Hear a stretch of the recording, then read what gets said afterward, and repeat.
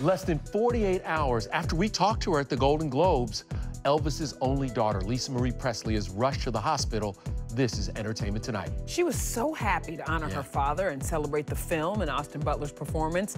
Now, here is the latest on her condition.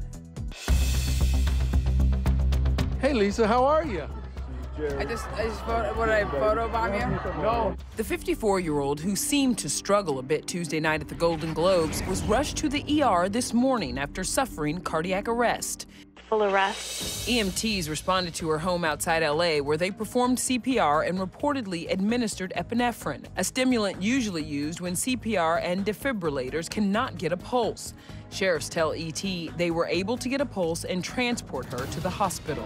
The cause of Lisa Marie's heart trouble is unknown, but back in 2018, the star revealed her past battle with drug addiction. I was not happy. And by the way, the struggle in addiction for me started in, 45 years old. I've come a long way. I had a therapist, and she was like, "You're a miracle. You really are."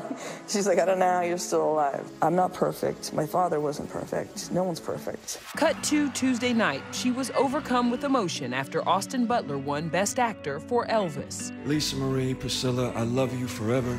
It was mind-blowing, truly mind-blowing. I had to take like 5 days to process it.